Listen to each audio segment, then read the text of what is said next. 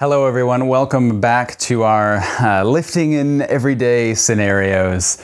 What is this, a series I suppose?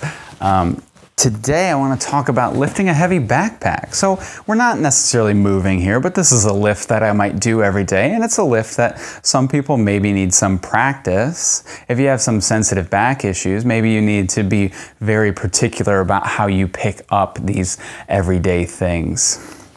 So with a backpack, as you might imagine, sometimes they can get very heavy.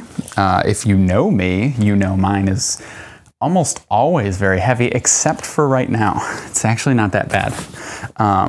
It'll still work though. So big things to keep in mind here.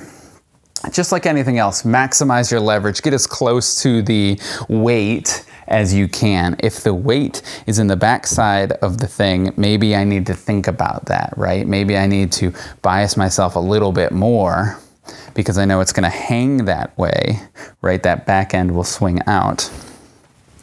Use your best judgment. Anyways, get over it, pick it up.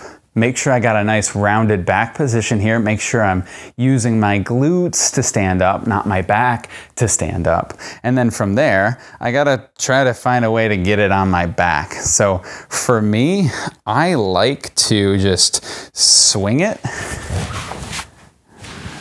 But I like to make sure that if it is really heavy, I'm initiating with my lower body and then my arm just kind of follows through. Unless I'm feeling pretty antsy that day and I need a good arm workout, then I'll just like purely just curl it and then make sure I curl it with the other arm. Just feels really good sometimes. So those are your rules. Try to minimize the leverage that the bag has on you. Try to initiate with your legs.